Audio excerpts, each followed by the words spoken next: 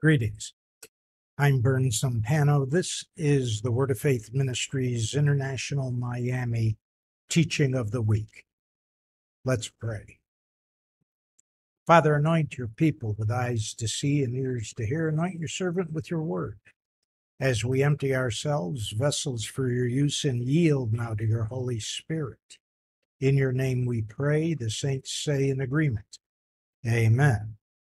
Satan, we bind you, all unholy seraphim, cherubim, thrones, dominions, principalities, powers, rulers of the darkness, wicked spirits in high places, territorials, elementals, strongman spirits on assignment, all above, around, and below the strongman spirits, all familiars, ancestrals, elementals, and disembodied spirits and entities not of the Holy Spirit. All of their works and efforts which we bind, curse at the roots, and cast down. And bind up and off all retaliations, counterattacks, judgment, wrath, revenge, or reprisals of Satan in any way, manner, or form, to or through any individual, organization, adversary, or would-be adversary, past, present, even as they arise, or to or through anyone, anywhere, at any time, in any manner, for any reason, by any means, for any purpose, in any way. And decree all such immediately, permanently, and perpetually forbidden, and bind them up and off from doing so immediately, permanently, and perpetually, all by the faith of God in Christ Jesus' name. And the saints say in agreement, Amen. We continue our teaching on becoming unto completion. The New Testament scripture says you are complete in him. Complete in him. Everything in the kingdom of God that we need or that we desire, we must take possession of. There are laws of the kingdom of God. The kingdom is granted by grace. The kingdom is taken possession of by faith. The kingdom is demonstrated by action. So if you want to see a manifestation of the kingdom, you must take an action first. So if you want an answer to prayer, you must pray first. If you want to see prophecy fulfilled, you must prophesy first. If you want to see a healing, you must lay hands first. The kingdom is demonstrated by action. And the fourth law of the kingdom is the kingdom operates by revelation. Revelation. And so we have been speaking in particular of appropriating, taking possession of those things that bring us to completion in Christ. Now, you say, wait a minute, Bern. The scripture says, I am complete in him, right? Right. That refers to your spirit man. Your spirit man is immediately and completely perfected. We're going to talk more about that shortly. Okay. However, in Philippians 1:6, we read, he who has begun a good work in you is able to bring it to completion in the day of Christ Jesus, which is either the day of the rapture or the day of your personal rapture, your death. God brings your soul man to completion. So one refers to the spirit man. He's complete. The soul man is in the process of being saved or complete. That's Romans 12:2. Be you transformed by the renewal of your mind. Your mind, will, and emotions is your soul, suke in the Greek of the New Testament. And so we learn that we are complete in the spirit. We are being completed in the soul. And of course, our physical man will be completed at the resurrection. Now, the important thing to understand is this. In John 3:6, Jesus said, the things of the spirit are spirit, and the things of the flesh are flesh. Now, what that simply means is that as long as the things of the spirit are spirit, we have access to the things of the spirit because Scripture says we are complete in Him. And so over the past few sessions, we began a discussion on third heaven authority and position, and it's particularly its relationship to spiritual warfare, and how to access the third heaven. And why would you want to access the third heaven? Well, number one, God is there. That ought to be fun. And Jesus is there, huh? Holy Spirit is there. New Jerusalem is there. The cloud of witnesses are there, huh? Heaven's a busy place. And however, in Ephesians 2:6, we read, you are seated in heavenly places. Now, I would point out to you that the verb in the Greek there is present tense. You are seated in heavenly places. And you might say, how did I get there? I don't remember going there. How did that happen? Well, the answer to that is it happened when you got born again. We'll do a quick review of that momentarily, because I know that there aren't many churches or home churches or religious organizations out there that preach third heaven authority or third heaven realm or third heaven access. And to many, many people, this is sort of a new teaching. It's not a new teaching. The teaching is over 2,000 years old. Now, you can always tell when a teaching is scriptural because you will not only find it in the New Testament, but you will find it in type or representation in the Old Testament. And I will show that to you momentarily. But when we get into things like this, there are those who sometimes stumble because of the newness to them of what a teaching like this is. So we, over the last two sessions, spent some time showing you that there are other proofs of the reality of these things. One of the proofs is quantum physics. And we spent this one or two sessions on quantum physics showing what scientists who study the physics of light have discovered about light and have discovered about the meaning of light and how closely related it is to the scripture. Why? Because Jesus said, I am the light of the world. That's why. And he said, you are the light of the world, the believer. You are the light of the world. And in the Greek, the word for light is phos, P-H-O-S. And the literal meaning of it in English is physical light. The stuff that's shining on me right now is what the scripture is talking about. And we know that there is a relationship between light and life, isn't there? And that's the study of quantum physics, the study of the physics of light. And we went through in our last videos, you can go to our archives on YouTube and look at those last videos where I show you the quantum physics discoveries of physicists and how close it is to scripture. And many of the things the scripture was talking about 2,000 years ago, and the physicists are trying to figure it out today. Isn't that something? Okay. Einstein, for one, and Hawking's, two of the great quantum physics minds of our day, were both looking, as I'm sure other physicists were, for a unified field theory of physics that would explain everything. Hawking's referred to it as the theory of everything. Well, all they had to do was look in the Bible, because it says all things were made through him.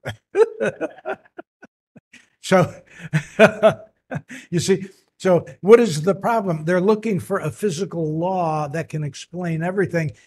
Folks, if you're a physicist, let me tell you something. You're not looking for a law. You're looking for a person. And his name is Christ Jesus. He's the explanation of everything. He created. All things were made through him, the scripture says.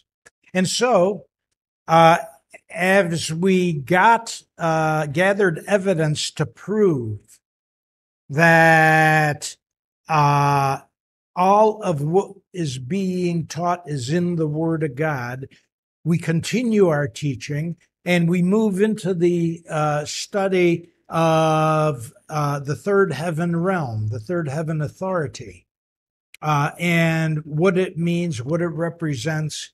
And we want to talk today about realization of access, how you can realize the access and have confidence in what the scripture says about access to God and the things of God, that we can have the confidence to step out in faith and start walking in the third heaven at the same time that we are on the earth. And I will prove to you today that that is possible, because as we said in our last sessions, it's also been proven in quantum physics that a person can be in two places, or light particles can be two places, the same light particles at the same time.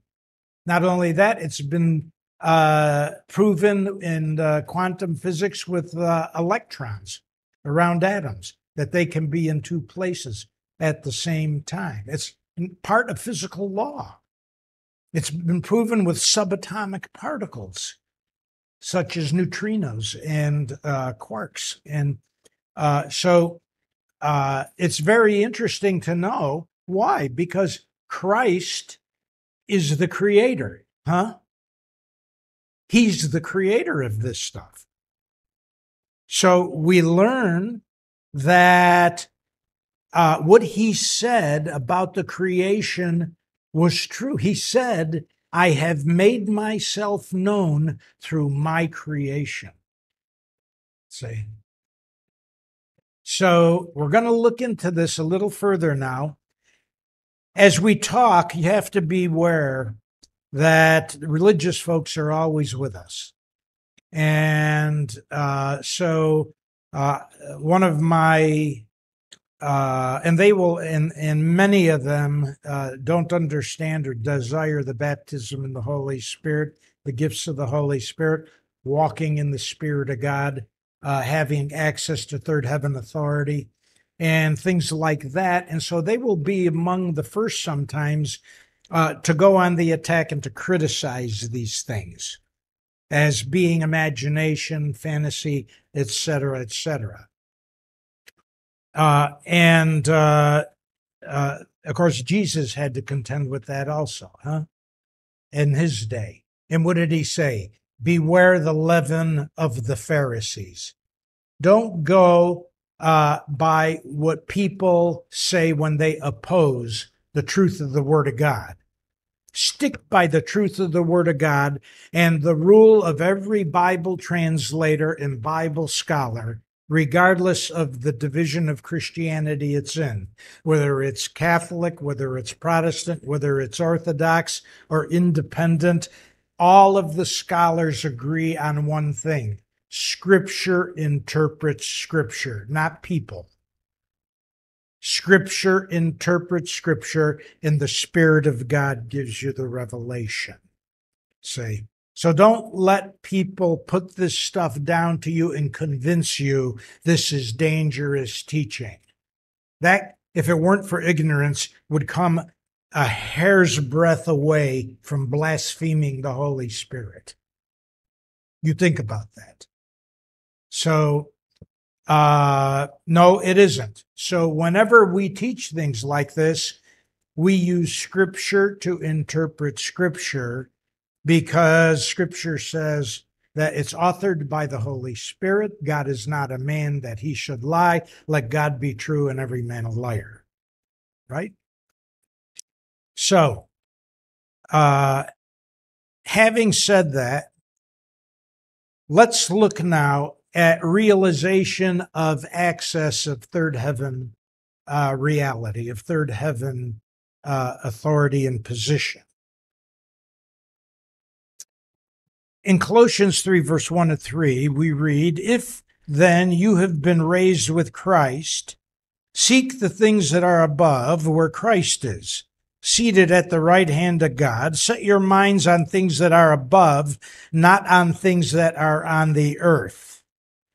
For you have died, and your life is hidden with Christ in God." You have died. Did you know you died? When did you die? You died the day you got born again. It's speaking here of the old self, the old man. You see, you have died, and in water baptism by immersion, you entered into Christ's death, and you were buried with him, it says. And when you rose up out of the water, you rose up a new creation. And what does that mean? It says in the Scripture, old things are passed away. Behold, all things are made new. And so the Scripture sets the tone, the mood for which we are to approach realization of access to the third heaven. And what does it say? Set your minds on things above. Now, your mind is your soul. Your soul is not yet saved. See? But it's not going to get saved by setting your mind, your soul, on things on the earth, is it? Why? The earth is perishing. So if you do that and you go along with it and you enjoy the things of the earth, I'm talking about the naughty things of the earth, huh? I mean, there's a lot of things of the earth that God created for us and for our pleasure, and they're good, right? It isn't that the earth is evil, it's that the earth has evil in it, right? But not all of the earth is evil. God has given us that as a gift to enjoy, right? But we are to possess those things which are righteous and good and holy on the earth, and we are to reject those things which are evil and degrading and corruptive. Okay? So when we talk about realization of access, the question we want to ask firstly is this: is it prefigured in Old Testament Scripture? And the answer to that is yes, it is.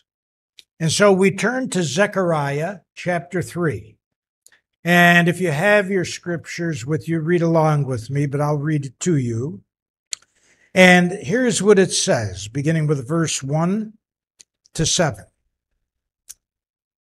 "And he showed me Joshua the high priest standing before the angel of the Lord, and Satan standing at his right hand to resist him.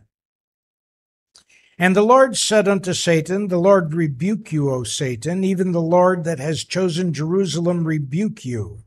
Is not this a brand plucked out of the fire?" Speaking of Joshua the high priest. "Now Joshua was clothed with filthy garments, and stood before the angel.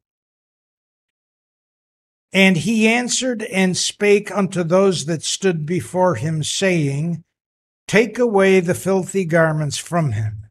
And unto him he said, Behold, I have caused your iniquity to pass from you, and I will clothe you with a change of raiment." Now, notice that the term angel is used here. In the Old Testament, the pre-incarnate Jesus, the Holy Spirit, appeared in several different forms. In Joshua, he appeared at Jericho as the captain of the host. In several other locations in the Old Testament, he was referred to as the angel of the Lord. And when you hear that term, the angel of the Lord, it refers to the pre-incarnate Jesus, the Holy Spirit on the earth at that time. So the angel here, who is cleansing Joshua the high priest, the filthy garments refers to his iniquities, his sins, both generational or personal. Okay?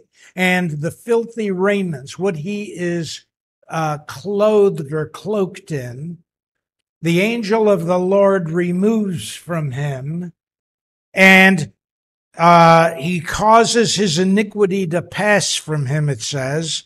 And then he says, I will clothe you with a change of raiment. Now, this in typology or representation of types or things to come reflects upon Revelations chapter 3, where God says to the church of Laodicea, get oil, he says. In other words, they didn't have the baptism in the Holy Spirit. They were lukewarm. He says, you're not hot, you're not cold.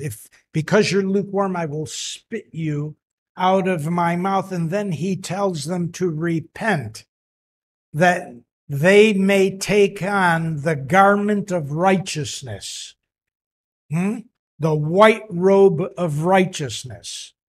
The white robe of righteousness. That's what is being prefigured here in Joshua 4 when he says, I will clothe you with a change of raiment, a change of garments. When we get born again, our spirit man is cleansed of all sin, and we are cloaked. Our spirit man is cloaked in a white robe of righteousness, the scripture tells us.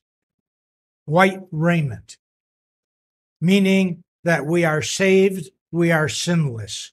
We have the righteousness of God.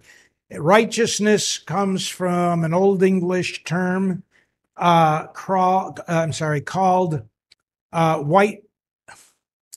An Old English term called right wiseness. Sounds like I got marbles in my mouth.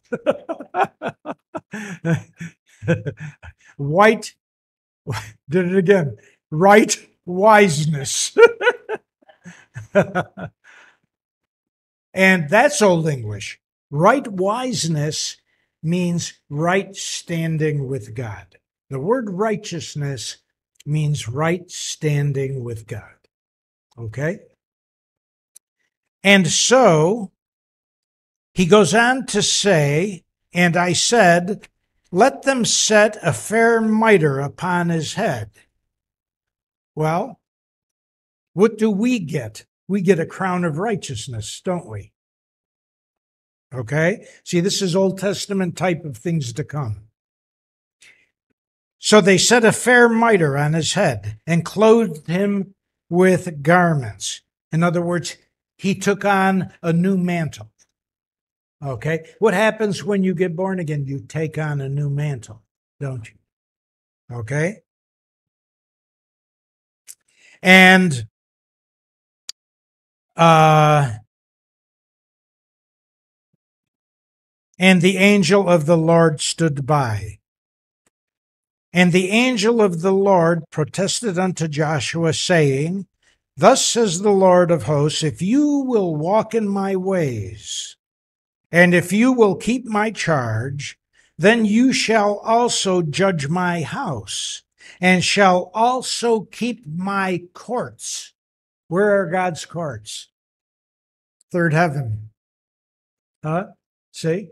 He's telling a man on the earth, a lover of God, a high priest, that if he obeys his words, his commandments, which means his teachings,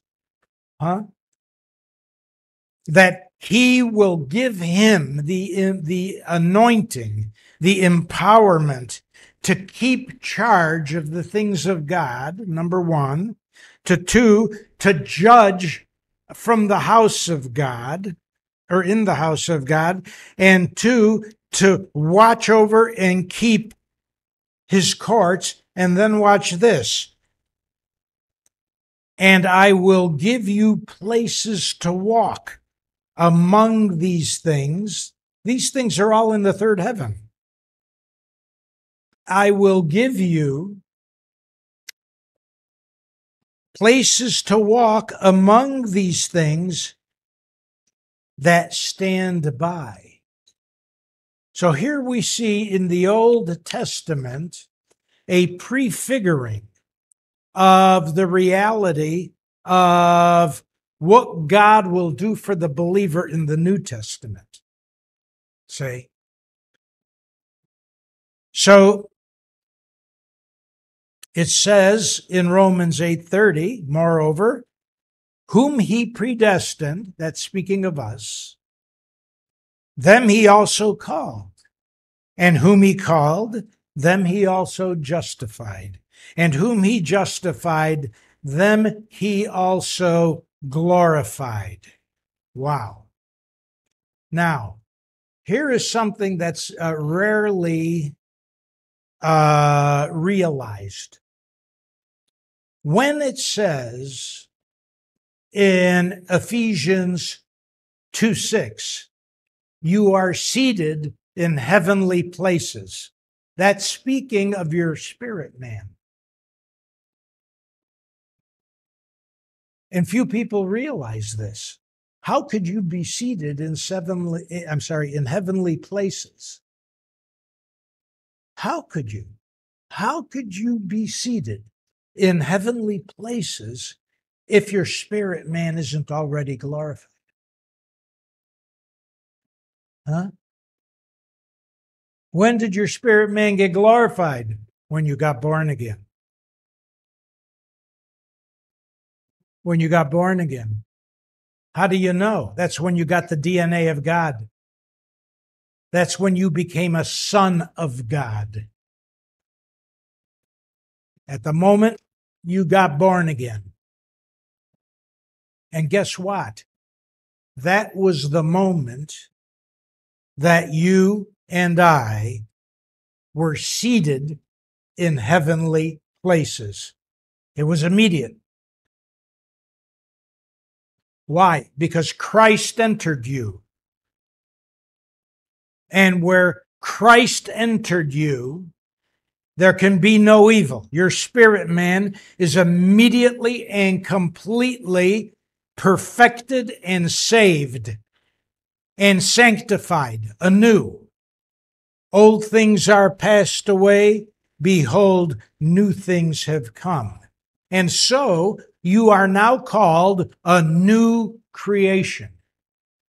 A new creation. Wow.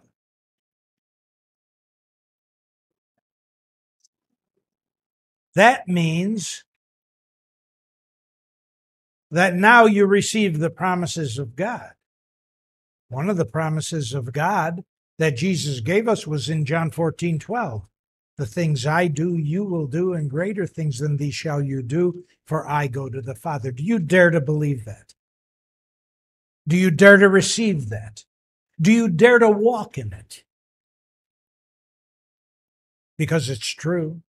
God is not a man that he should lie. So let's look at this a little closer. So we go back to John 3, and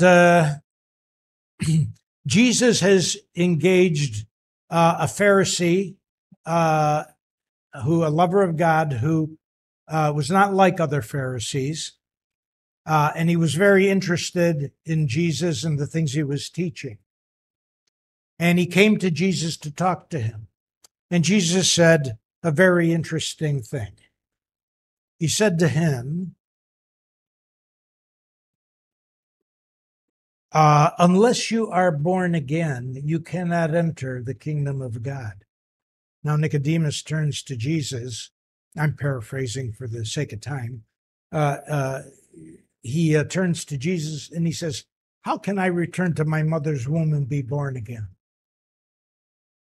And Jesus says a very interesting thing to him. He says, Nicodemus,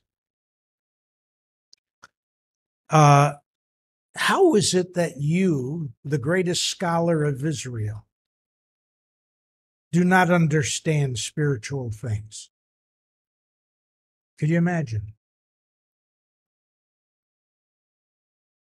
And so he goes on in verse 6 to say to him, that which is born of the flesh is flesh, and that which is born of the Spirit is spirit. In verse 7, he says, marvel not that I said unto you, you must be born again. And in verse 8, he says a very amazing thing. He says, the wind blows where it lists, where it will.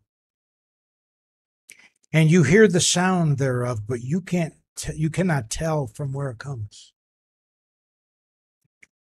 or where it goes. So is everyone that is born of the Spirit. Wind in Scripture and breath are equated with the Holy Spirit, as you know, in the study of typology or representations, types. Nicodemus answered and said unto him, how can these things be? In verse 10, Jesus says, are you a master of Israel and know not these things? Truly, truly, I say unto you, we speak that we do know and testify we have seen, and you receive not our witness. If I told you earthly things and you believe not, how shall you believe if I tell you of heavenly things? And then comes the most mind-blowing remark of chapter 3. Jesus says to Nicodemus, as he's standing there in front of him, and no man has ascended up to heaven, but he that came down from heaven, even the Son of Man, which is in heaven. Oh, wait a minute. Jesus is standing in front of Nicodemus, face to face, and he's saying to Nicodemus, at the same time I'm here, I'm in heaven. I'm in two places at one time. Now, let's go back to John 14:12. Jesus says, the things I do, you will do, and greater things than these things shall you do. How will you do that? You'll do it by the empowerment of Christ who got you born again and seated you there at the time you were born again. So your spirit man is in heavenly places at the same time your spirit man is here on earth. It's a matter of divine revelation. It's a matter of Scripture.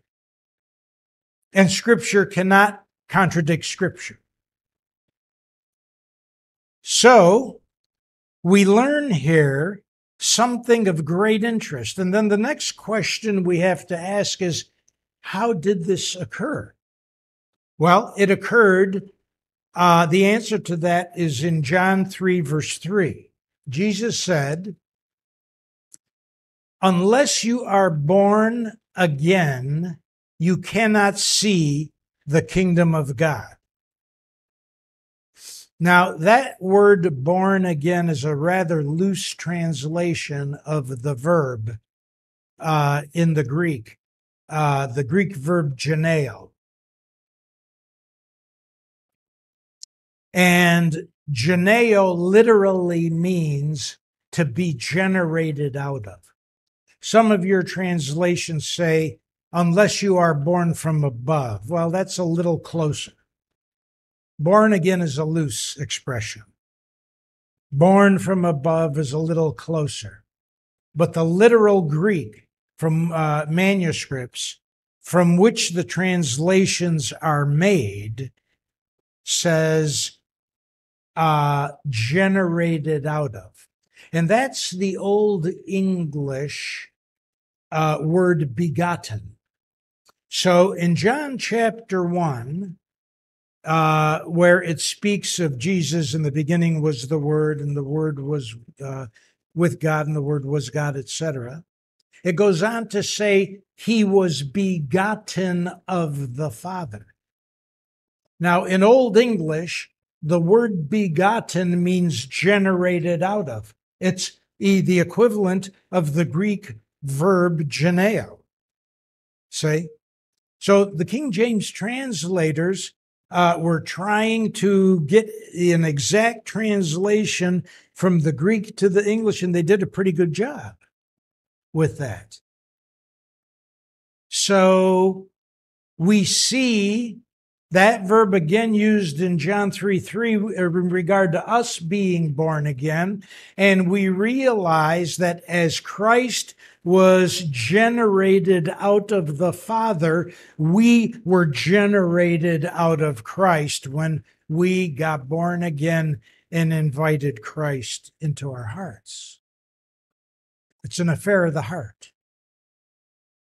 And so when we did that, what happened? One, we immediately became a son of God. Why? Because we immediately received the DNA of God. And when we received the DNA of God, we became one spirit with him. 1 Corinthians 6:17. He who is Christ is one spirit. Now that's very important because 2 Peter tells us that we have partaken in his divine nature. Isn't that something? I think it's 2 Peter 1, if I remember right. We have now partaken of his divine nature. We have the spark of God in us. Jesus says, is it not written that you are gods with a small g? You are not God with a capital G. Huh? You are not Jesus. You are not the Holy Spirit, but you are a God with a small g because you have the spark of God, a spark of God in you. That is a part of the divine nature in you to equip you to do the works of God, to do the things of God, to know God, right?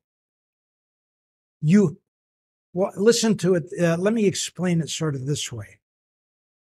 To know God, you have to perceive and know the nature of God.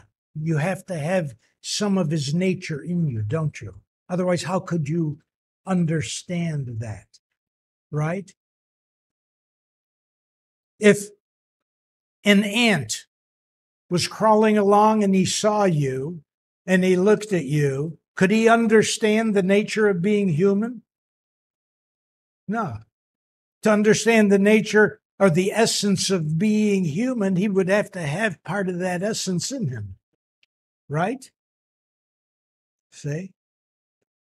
So there would be only one way to understand how, what it means, to be human, and that would, for it to become one, if that were possible. See? And by the way, That's the reason why Jesus came in the form of a man. See? God had already explained why. In the scripture, he had said, as far as the heavens are above the earth, as far are my thoughts above your thoughts and my ways above your ways. In other words, you would not be able to understand me. See? So the Father, Scripture says the Father sent the Son to be the Savior of the world. And it says he came in the likeness of a man.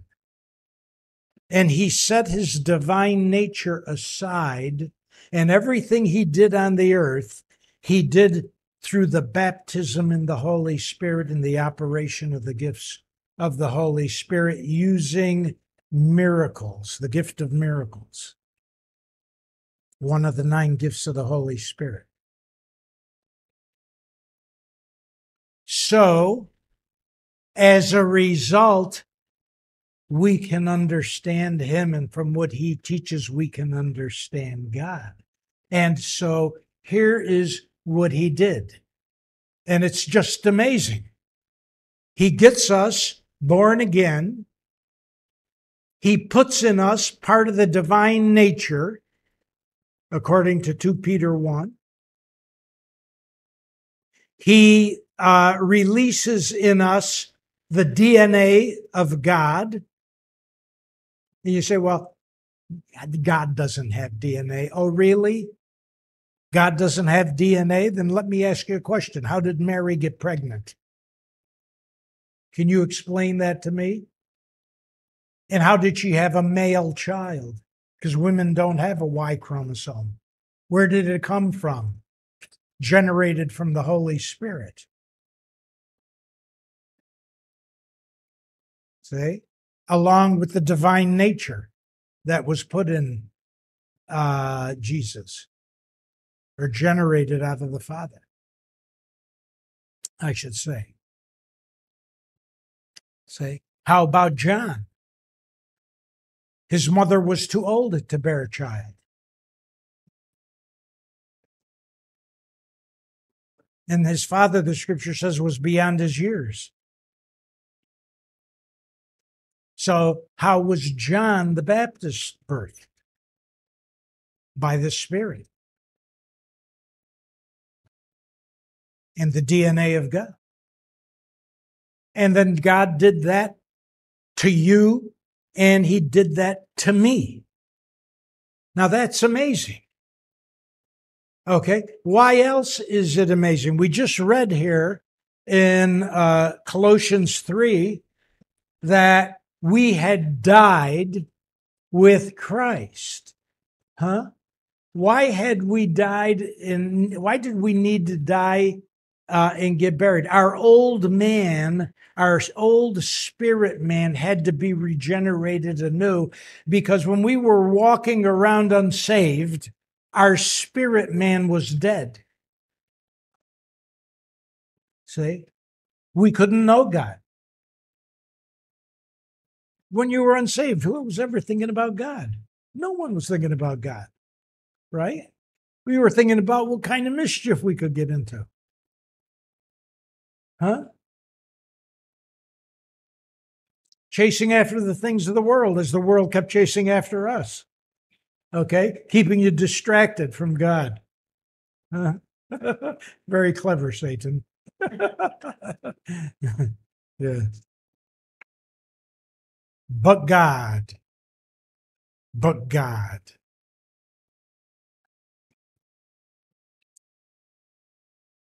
Now,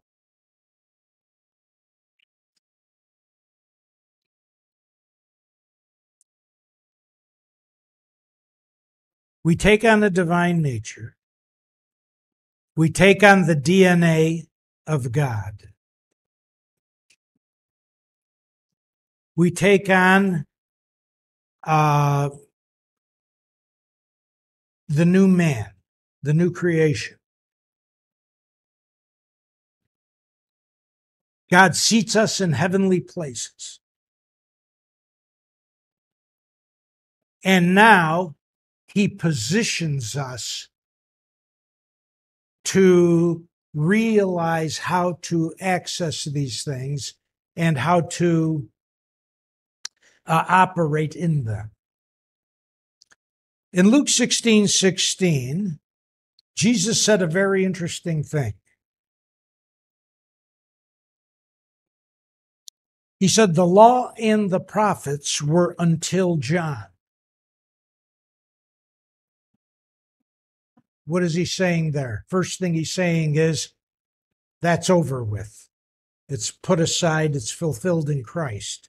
Does that mean, and some people wrongly teach that the law, Old Testament law, is no longer. That's not true. The scripture does not say the Old Testament law is over with. That's wrong teaching. The scripture says the Old Testament law is fulfilled in Christ. And I hear pastors and evangelists and things like that say over and over again to the people sometimes, no, the Old Testament law is done away with, and now we are walking by grace through faith. Well, that's honest. We are walking by grace through faith. However, that doesn't mean that Old Testament law is put away with. The scripture says very clearly, in no uncertain terms, that the Old Testament law is fulfilled in Christ. It's witnessed to us, our conscience bearing witness. So, do we obey it by self-effort? No. We obey it by Christ living his life in us and through us. So it is kept by Christ through us, our conscience bearing witness.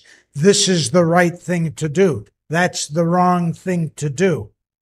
We should obey this. We should not obey that. You see? And by the way, just as a sidelight, let me tell you something. Christ said that in the scripture. He said in the New Testament scripture, the word cannot be broken. And some of your translations say the word cannot be divided. What did he mean by that? He meant that Old Testament scripture and New Testament scripture are one unit. Written word of God is all law. The New Testament written word of God is law. And that is the reason why Jesus said, you search the scriptures because in them you think you have life, but it is they that speak of me, the living word, and you will not come to me that you may have life. Say. In other words, put in sum and substance, Jesus said, the letter of the word kills. The spirit of the word gives life. He said, you will not come to me that you may have life. Say, you can search the scriptures all you want. And yet, notice what Paul says about the scriptures. He says, the word is holy. The word is righteous. He said, but through it, I came to know sin. He says, and lust birthed sin in me, and sin birthed death. See? So why do we still read the letter of the word, the scriptures, Old Testament and New? The reason we read it is because as we read it, the Holy Spirit is able to make certain things that he wants us to know jump off of the page and get into us, and he changes the written word into rhema revelation.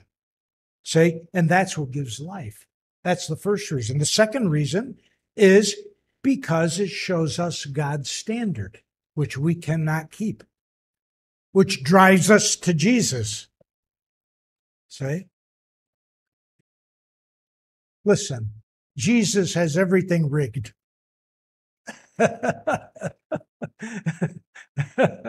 He's got everything rigged. He knows what he's doing. I promise you. He hasn't forgotten a thing. He's dotted every I and crossed every T. Just like the Old Testament scribes. Okay? Now watch this. Let's get back to the word. Luke 16:16. The law and the prophets were until John. Now watch this, because I'm going to ask you a question. Now the kingdom is preached, and many there are who are pressing in, pressing in, pressing in. My question is, are you caught up in Christian religion, or are you pressing into the kingdom?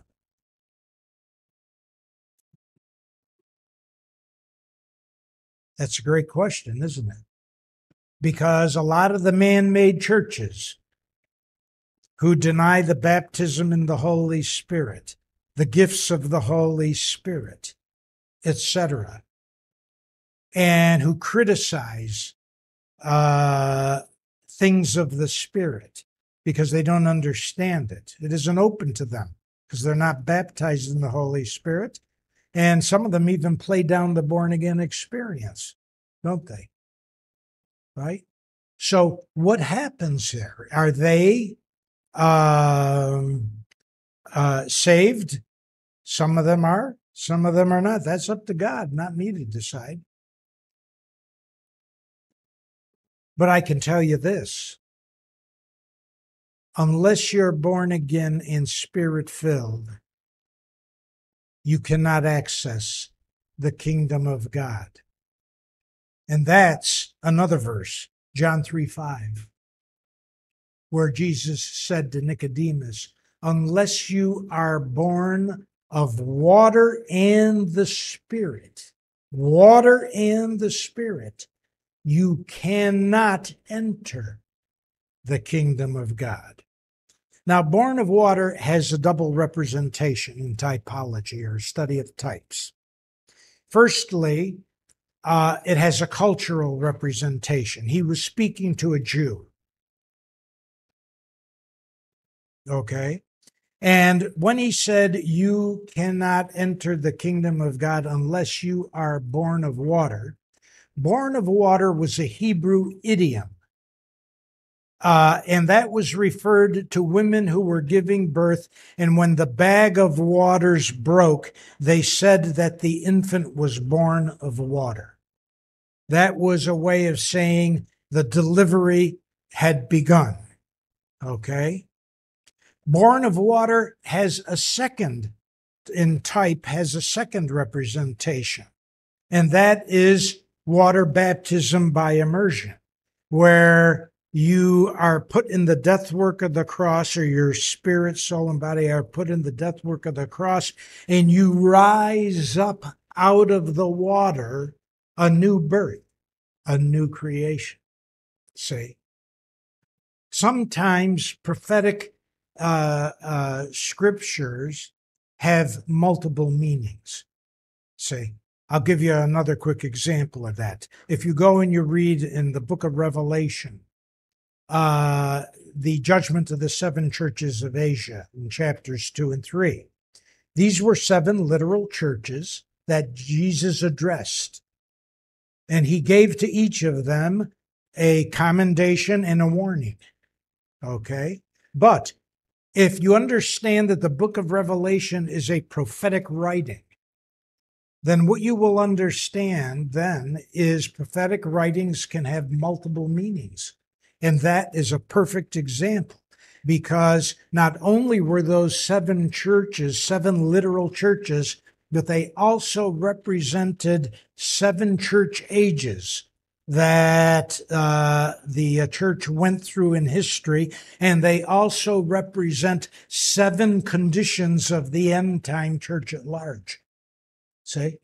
And all 3 meanings are correct. See? Well, so the question is, now the kingdom of God is preached, and many there are who are pressing in. Pressing in. Does that not mean that we should be pressing into kingdom things?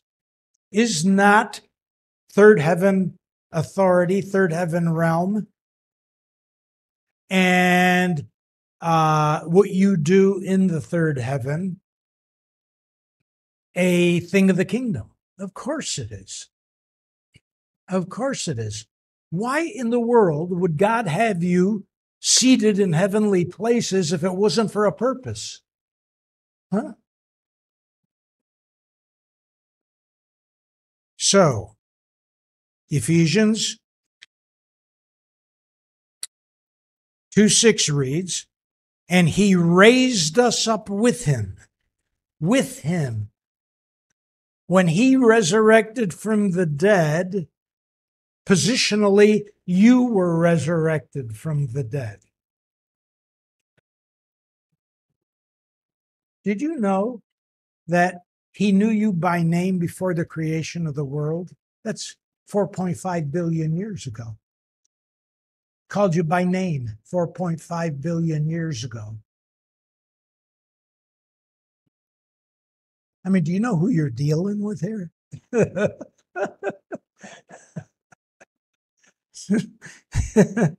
Okay. And then in time, 2,000 years ago, he pays the price for all sin. But did it really happen 2,000 years ago? No. When did the payment of the price for all sin occur? According to the Word of God, before the creation of the world. The scripture says the Lamb was slain before the creation of the world. Does this stuff boggle the mind? Okay, the decision was made. And he did it about 2,000 years ago. Okay. And at that time, he raised us up with him. When Christ was resurrected from the dead, you and I, our spirit man that was dead, was resurrected from the dead. You are a spirit, you have a soul, you live in a body. That's what the Word of God says. You are not your body. You are a spirit. That's your identity. You are first and foremost a son of God. That's your identity. Let's talk about identity, because identity is an important part of this realization and in operating in access. Okay? If you're into churchianity, or churchy churches, as I call them, and that's not meant to be derogatory, it's just meant to point out something, that people make church out of the Christian faith. And the Christian faith has nothing to do with church. The word church really isn't in the Bible. Did you know that? That was a literary license of Jerome and Augustine, the 2 early Catholic Bible translators who wrote the early Catholic Bible called the Latin Vulgate. And they used the word church. Why? Because they had established a church and they wanted it to refer to their church, say the Roman Church. Okay? But in the Greek, The word ecclesia doesn't mean church. Let's get our doctrine straight. It means the called out ones. The called out ones into Christ. It means the assembly. It means the congregation.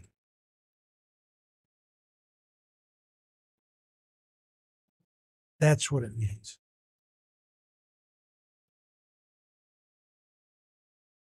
So,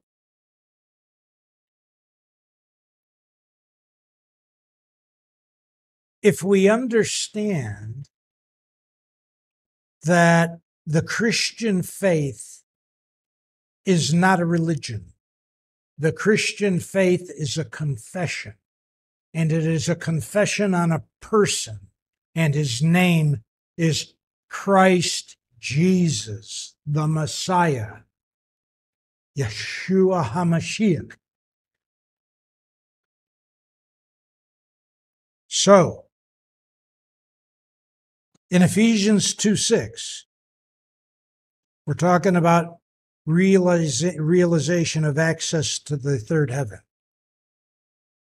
It says, you are seated in heavenly places. Now notice, it begins, he raised us up with him. That's past tense.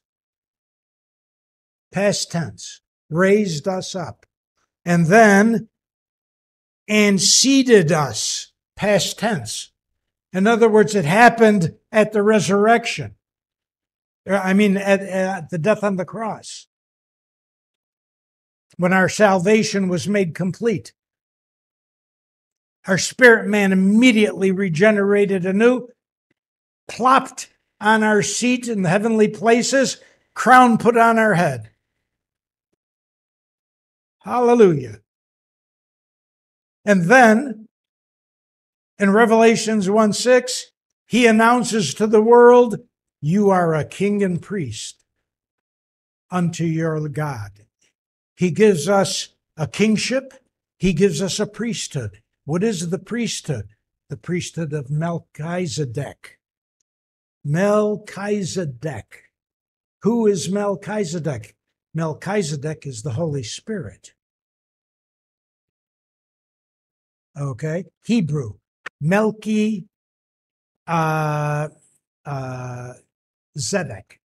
Melchizedek. Okay? Translation, righteous priest king. Righteous priest king. Okay?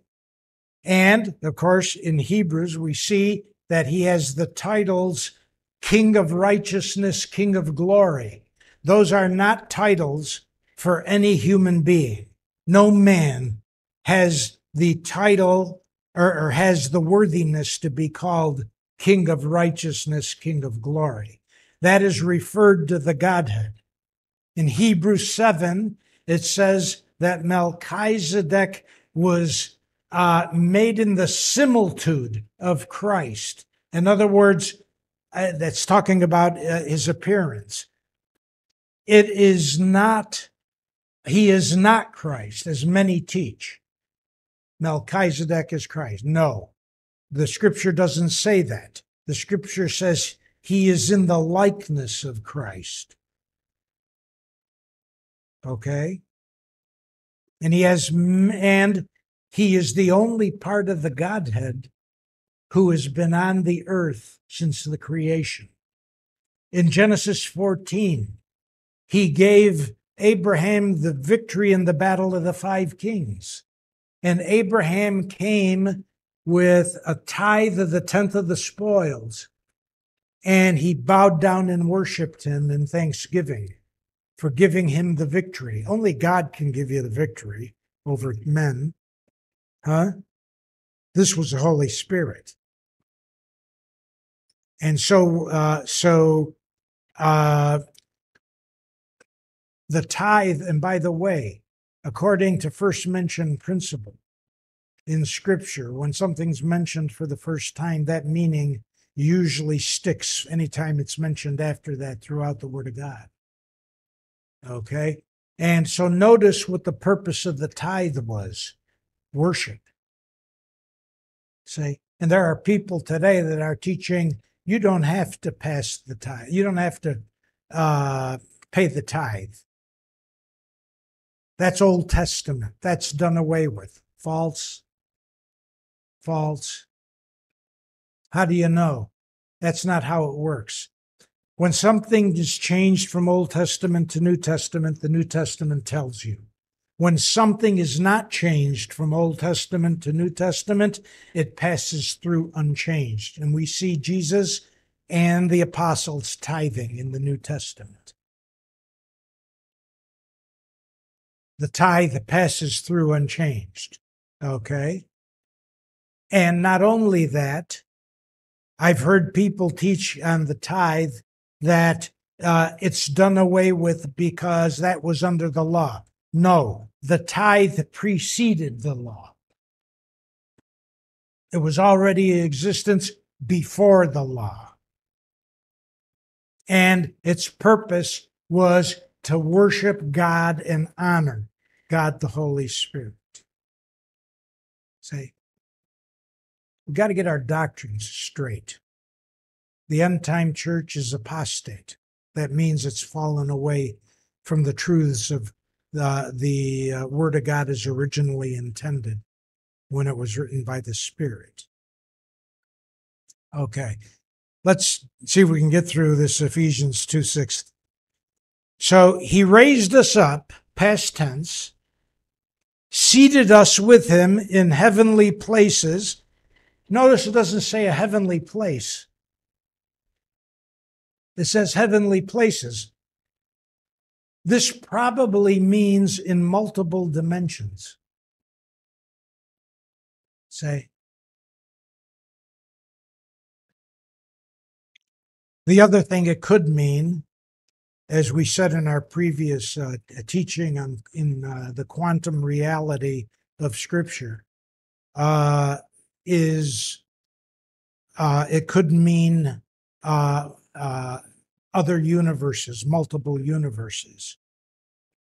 And I proved to you that if you understand that the Scripture is written in the language of 2,000 years ago, where they didn't have the vocabulary to express things that we have today, you could spot the multiverse throughout the Old Testament. Okay? And it was referred to as the heavens and the heavens of the heavens. What do you think that means? The universe and the universes of the universes. That's what it means. So the multiverse is in Scripture. Okay? Now, if you want to read more, just go, know more about that, just go to our previous two videos. Anyway, notice now, it says, he seated us with him in the heavenly places in Christ Jesus.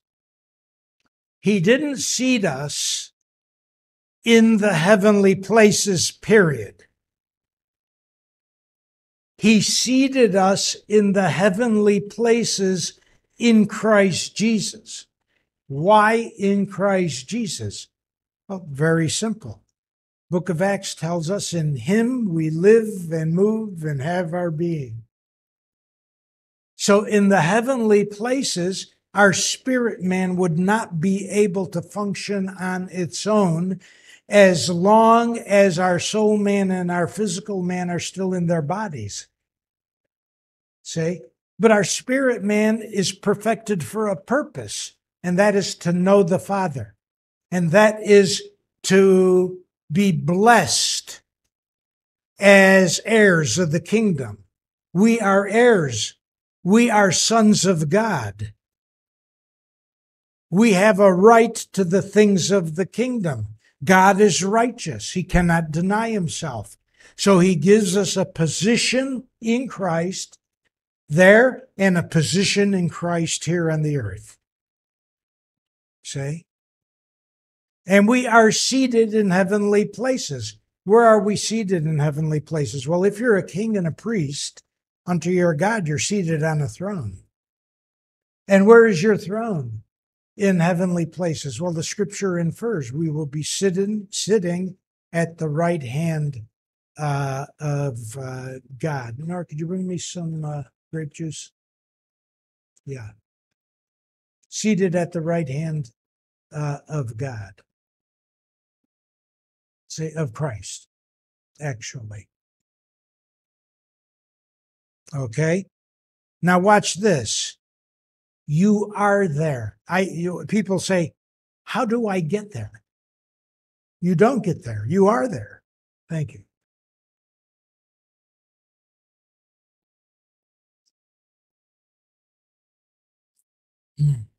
You don't get there. You are there. It's not how do I get there? You are in the earthly dimension at the same time in the heavenly dimension, just like Jesus said to Nicodemus. He's standing there in front of him.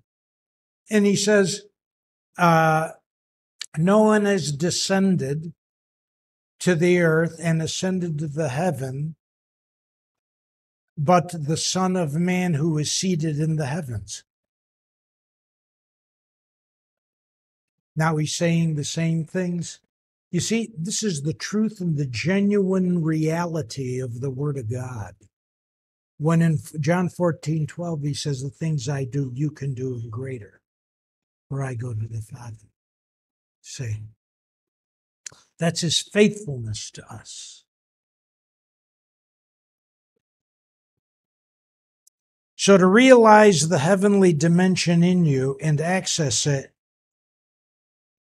you must simply step into it by faith on Christ and faith confess the experience. Okay? Now, to do that, you've got to have a right identity. Okay? If you're in a religious church and you've been taught over and over and over again that you are only a sinner saved by faith, don't try to get into the third heaven reality because you won't. If that's your identity, that's a wrong identity. I'm only a sinner saved by grace. Ho hum. Say, that will keep you earthbound. And it will also keep you in error. Why? Because the book of Romans tells you your true identity. And in the book of Romans, it says, you are the righteousness of God in Christ. You have a new mantle on you. You have a new mantle. Christ put that on you when you got born again. See, let me say something to you that you've got to understand, really, to get on with God.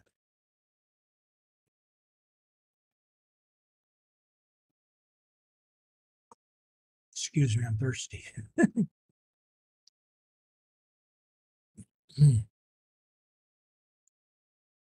You are not your past.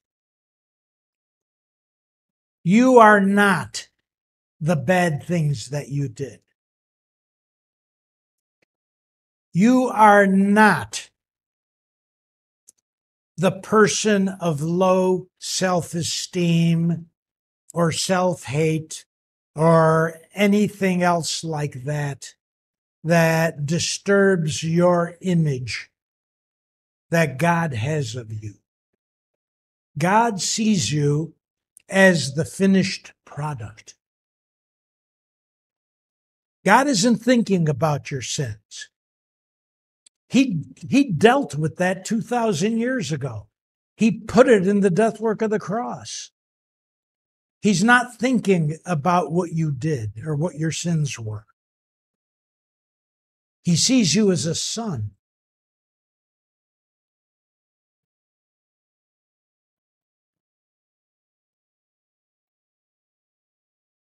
He sees you as the righteousness of God in Christ.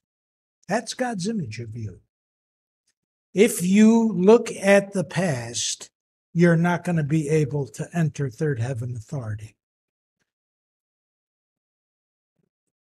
You're not going to be able to access the throne.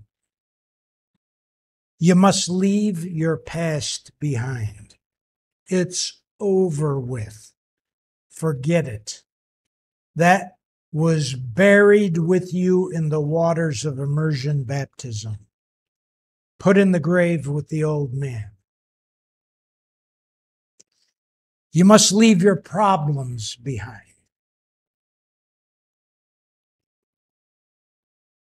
You must leave your fears behind. You must leave your doubts behind. You must leave double-mindedness behind. And you must trust. And when you have faith, which is trust on Christ,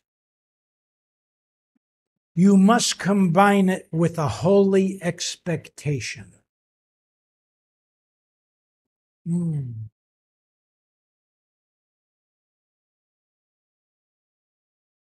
See, you're there already, and you're here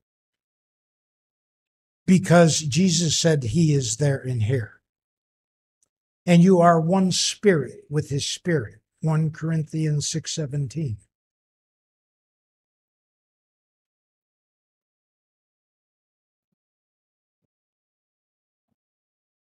That's why you are born again. See, you can seek the things that are above and experience them because you were generated out of Christ and have the DNA of God in you, a new creation, born of the Spirit of God, a son of God. Therefore, you have third heaven authority and anointing with which to be seated in heavenly places. Now watch this.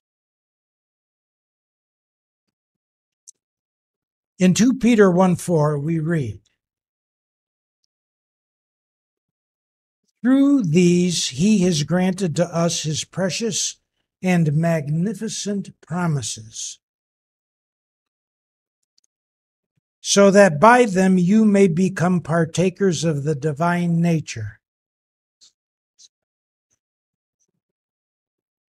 having escaped the corruption that is in the world on account of lust.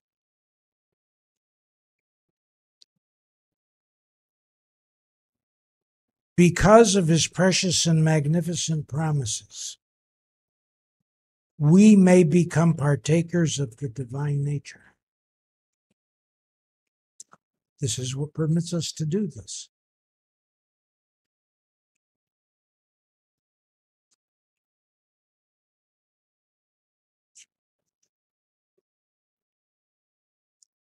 And so in John 15:3, we read, now you are clean through the word which I have spoken unto you. That's Jesus. Let's go on to Ephesians 4-6. But God, who is rich in mercy, for his great love wherewith he loved us, even when we were dead in sins, has quickened us, that is, made us alive, that's Old English, made us alive, together with Christ. By grace you're saved. And has raised us up together and made us sit together in heavenly places in Christ Jesus. This is another verse that tells us we're seated in heavenly places.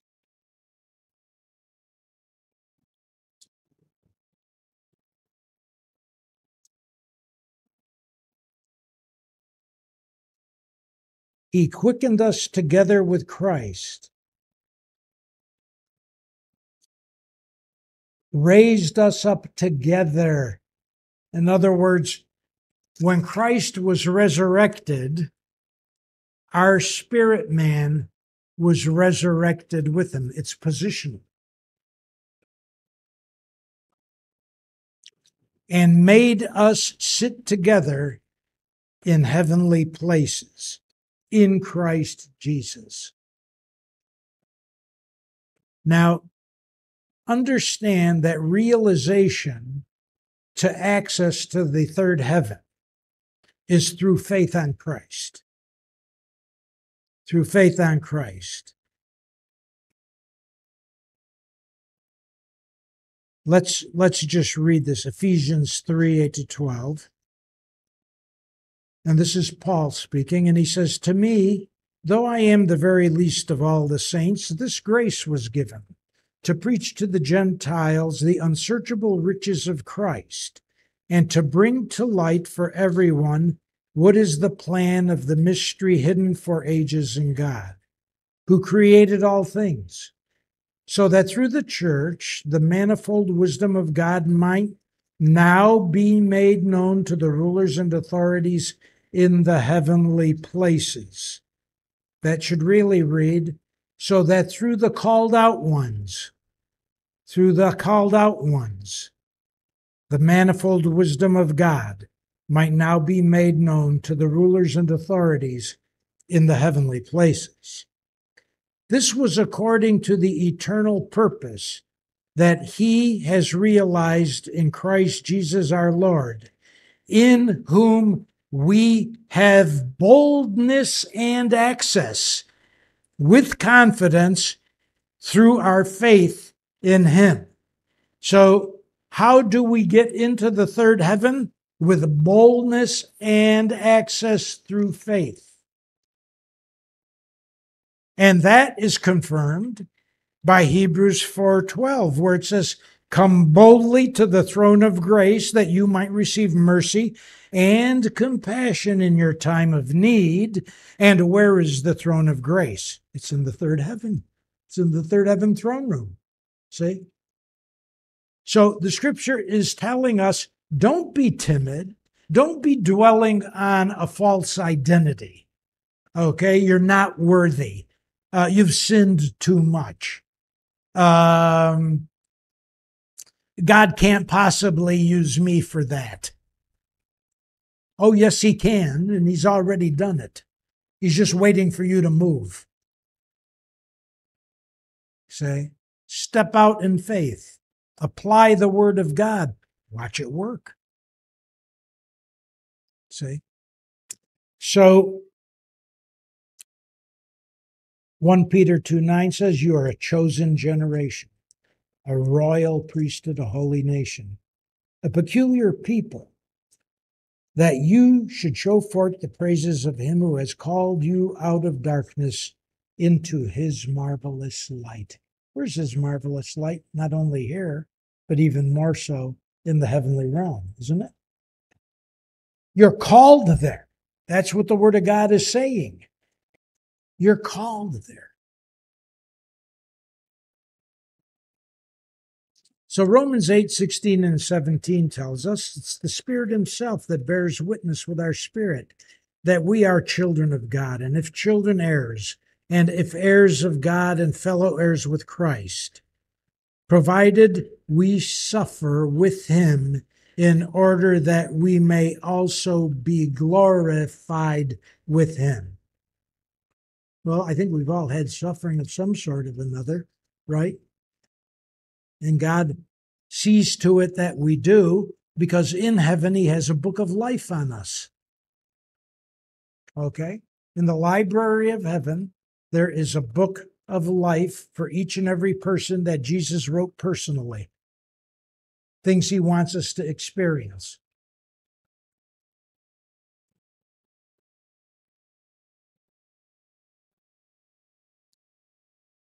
And then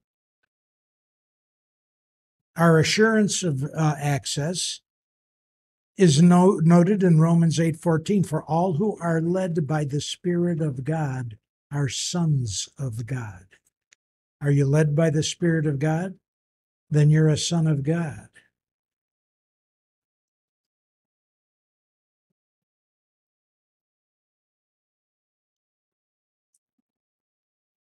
How will you know when you're positioned in third heaven, in the third heaven realm? Say you're seated on your throne, your spirit man is. Okay? Now you step into that realization. I'm seated there at the same time I'm seated here. And we'll talk on this in our next session on how to realize that actual experience.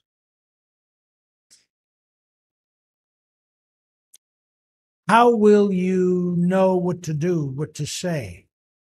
Well, Romans 8:16 says his spirit witnesses to our spirit that we are the sons of God, right? And if we are the sons of God, God will talk with us, won't he? He'll speak to us. And if he'll speak to us, we will know that it is he who is speaking. So in Revelations 1:16, watch this now. It's an important principle. It says of Christ, and this is John speaking when he saw him. He said, in his right hand he held 7 stars. From his mouth came a sharp two-edged sword, and his face was like the sun shining in full strength. Now, let me just stop there for a moment and address the words a sharp two-edged sword. The original Greek from which the translations are made does not say a sharp two-edged sword. It says a sharp double-mouthed sword. Now try to follow this. Scripture interprets Scripture. Okay?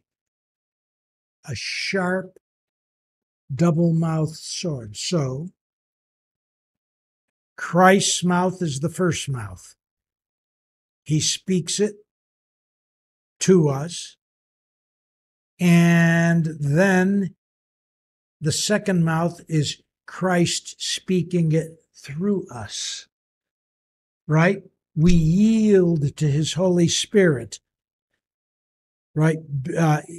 Whenever we are going to be one spirit with him. 1 Corinthians 6:17. So we are yielding to the Holy Spirit. We hear what he says. He witnesses it to us. We speak it as the second mouth of the double-mouthed sword, which is literally Christ speaking it in us and through us, because the verse says, out of his mouth comes the double-mouthed sword. His mouth. Okay? Now, why is this important? It's important because when you are positioned that way, whether he's using you to speak for him here on earth in the first heaven, or whether it's something that you speak or pray down upon the earth from the second heaven, it doesn't matter. The point is that he is the one doing it. And when you're the second mouth and you know that he is the one speaking to you, and now you speak it, you have to release it verbally, audibly. Why? Words are spiritual. And when they are released, they find their target. Say.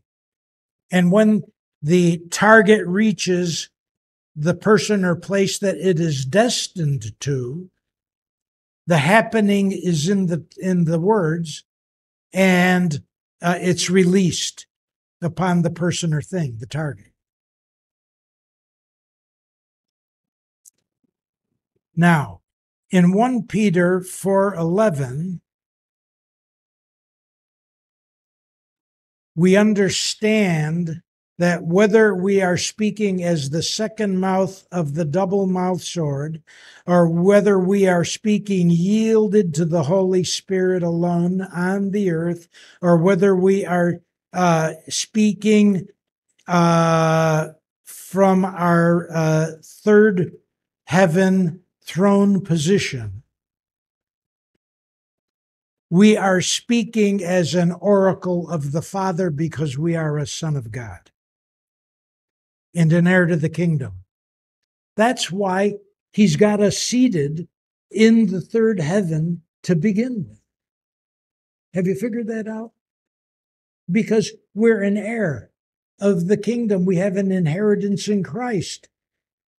We are the family of God. He wants his family there with him. See? We are heirs to the kingdom. We have a right to the throne room and our third heaven seat.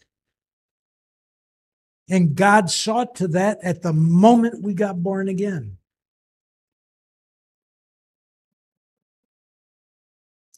Okay?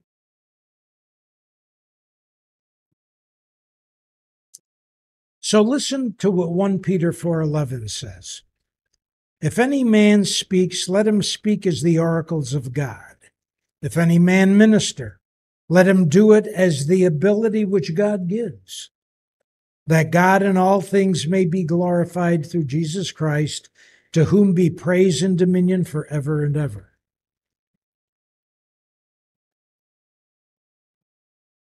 Now, Christ says he speaks only what the Father tells him. He speaks to us what the Father tells him. We speak only what Christ tells us.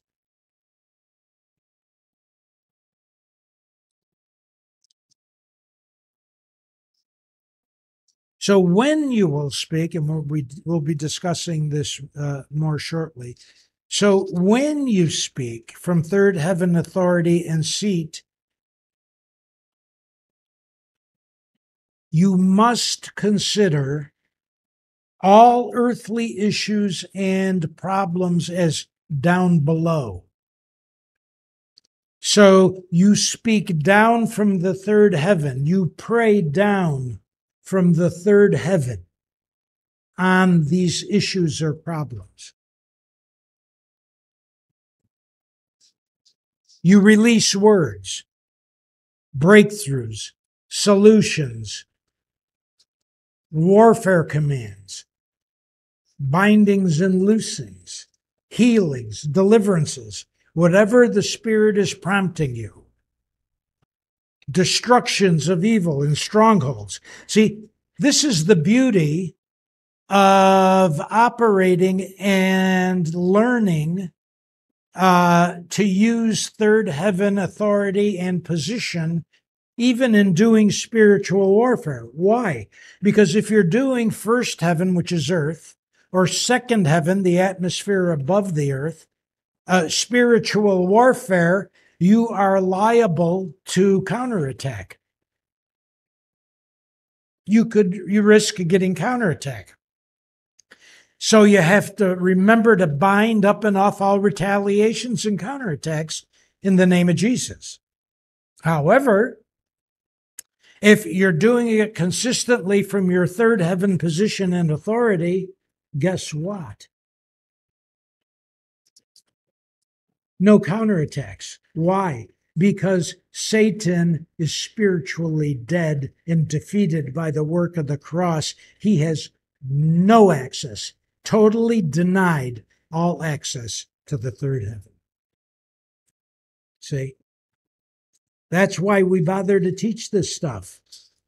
See? I personally believe that God wants us to know these things to bring us to a higher level of function in the Spirit, huh? So before we close, let me just point out a couple things. You are fully equipped for access to the third heaven. Don't let anyone persuade you of anything different. Walk by the Spirit, Paul said, and you will not do the things of the flesh. Why? Because the Old Testament scripture says, or is it in the New Testament, no flesh will glory in his presence. Scripture says we rule and reign with him. Scripture says because of your position, you can release judgments against the enemy because you're complete in him. See? When did you get complete in him? When you got born again. Okay? You are an oracle of the Father. You are part of the double-mouthed sword. Your true identity is that you are the righteousness of God in Christ. You can enter into worship, even in the third heaven, and guess what happens? It changes things. Your spirit man has already been glorified. Otherwise, you wouldn't be able to be seated in the third heaven. See? And that is your true identity, by the way. You're a spirit. That is why you are seated in heavenly places. That is why you can do the things that Jesus does and greater as he leads and empowers. That is why you were generated out of Christ. That is why you are a new creation. That is why old things are passed away. All things are made new. That is why you have already been resurrected from the dead. That is why the things of the Spirit are spirit. That is why you can crush devils. Luke 10:19, Jesus said, I give you power to trample on serpents and scorpions. Well, if you do it from the third heaven position, you won't get retaliation.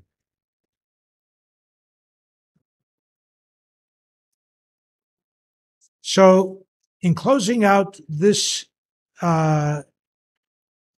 session,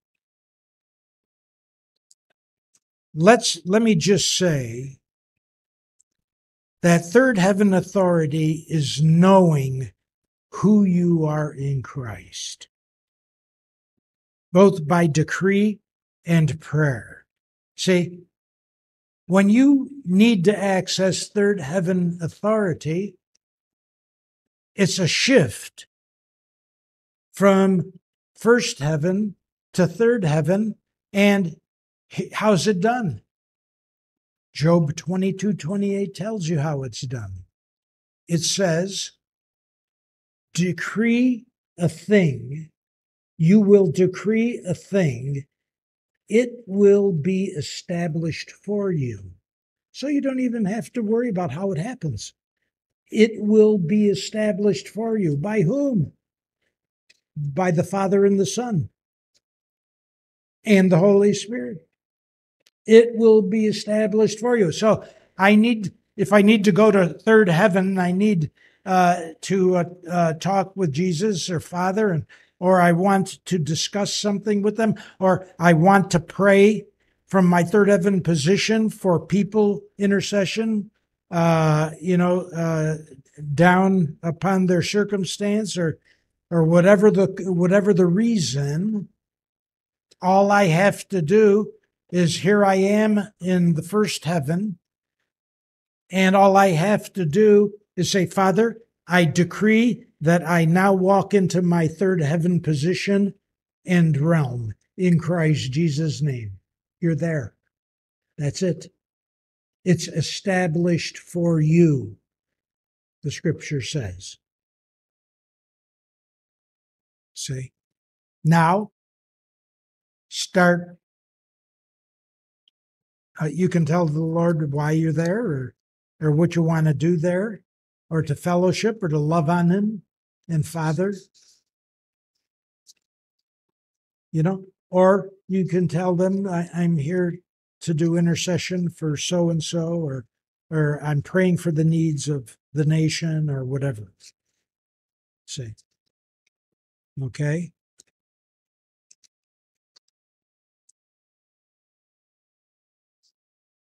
Okay.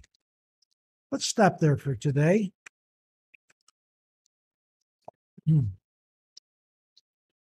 Let me ask you a question. Do you know Jesus Christ is your personal Lord and Savior? Jesus said, I am the way, the truth, and the life. No one goes to the Father but by me.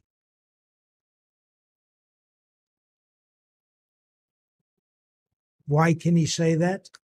Because he states very clearly in the scripture, it's a matter of divine revelation of the Holy Word of God, that he was generated out of the Father for that purpose, to come to man and to tell man about the Father, because the Father is so great, man would not be able to fathom him, to understand him.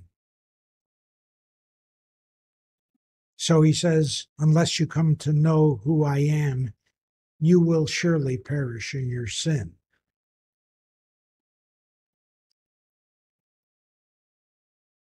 So Jesus has come to give you the free gift of eternal life for the asking. Nothing you or I can do to earn it.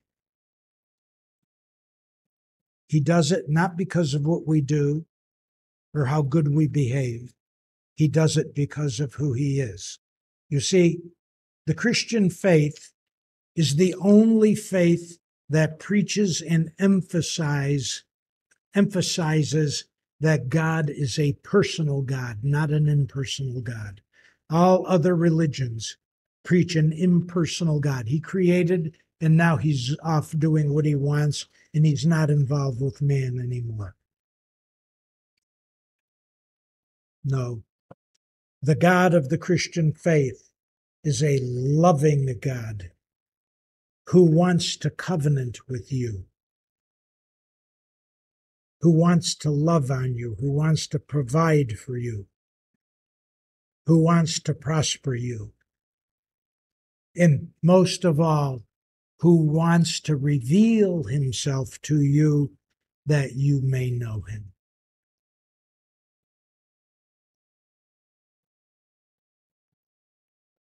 And you can receive him today. And he gives a promise. In the scripture, in the Gospel of John, he says, of everyone who will reach out to him, he says, I will manifest myself to them. You will get a direct experience. No religion can do that.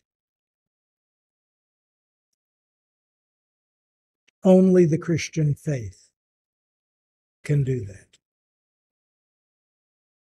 Because it's a living faith. It's a faith that gives people life and hope and divine protection. What more could we ask for? And the Father, Son, and Holy Spirit will receive you with open arms and teach you their ways. Are you ready? Pray this prayer aloud with me now, won't you, being willing to turn from your sin? The Lord Jesus will do all the rest. And just say these words aloud. Say, Father, I'm a sinner. I cannot save myself. Every sinner needs a Savior. I need a Savior. I acknowledge to you that I've sinned. I choose godly repentance. I ask for forgiveness. I receive you now as Lord to lead me through life and Savior to save me from sin, self, and circumstances. I thank you for the free gift of eternal life, which I cannot earn or deserve. But I thank you anyway, and I receive you by a trusting faith on you alone for my salvation.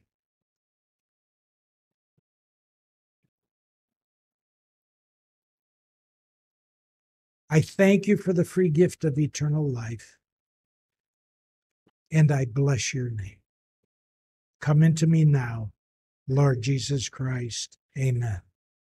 Now, if you prayed that prayer, get yourself into a Bible-believing, Spirit-filled, non-denominational congregation. Get water baptized by immersion. Get Holy Spirit baptized by those in the congregation who have the baptism in the Holy Spirit.